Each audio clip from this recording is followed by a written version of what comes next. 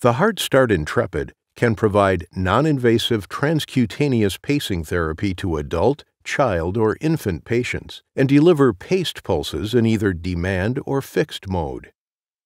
Fixed mode pacing delivers asynchronous paced pulses at the selected pacer rate and is typically used if R-wave detection is unreliable or when monitoring electrodes are not available. The default pacing mode is demand mode. In demand mode, the pacer only delivers synchronous paced pulses when the patient's heart rate is lower than the selected pacing rate. In this program, we'll demonstrate pacing using this preferred pacer mode. Pacing requires the use of the multifunction pads to deliver the paced pulses. During demand mode pacing, the multifunction electrode pads cannot be used for ECG monitoring. You must monitor the patient through 3, 5, or 10 lead monitoring electrodes.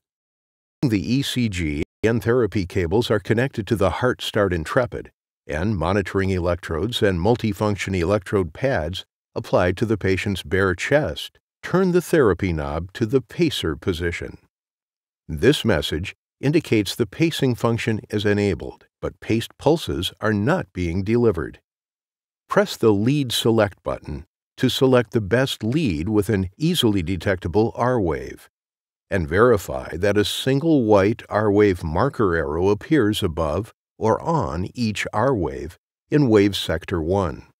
If the R-wave markers do not appear, are incorrectly labeling beats, or do not coincide with the R-wave, select another lead. Press the Pacer Rate soft key and turn the Smart Select knob to adjust the rate. Press the Smart Select knob to confirm the desired rate. Press Start Pacing, and the message Pacing appears. Confirm that the white pacing markers appear on the ECG waveform. Press the Pacer Output soft key and turn the Smart Select knob to adjust the pacer output until cardiac capture occurs. Then, decrease the output to the lowest level that still maintains capture. Press the Smart Select knob to confirm the desired output. Verify capture and the presence of a peripheral pulse. To stop delivery of pace pulses, move the therapy knob away from the pacer position or press the Pause Pacing soft key. A prompt message asks you to confirm your action. Using the Smart Select knob, select Yes to pause pacing. Press the Start Pacing soft key to resume pacing. Should defibrillation become necessary during pacing, turn the therapy knob to the appropriate energy or AED mode. When you're ready to resume pacing, turn the therapy knob back to pacer.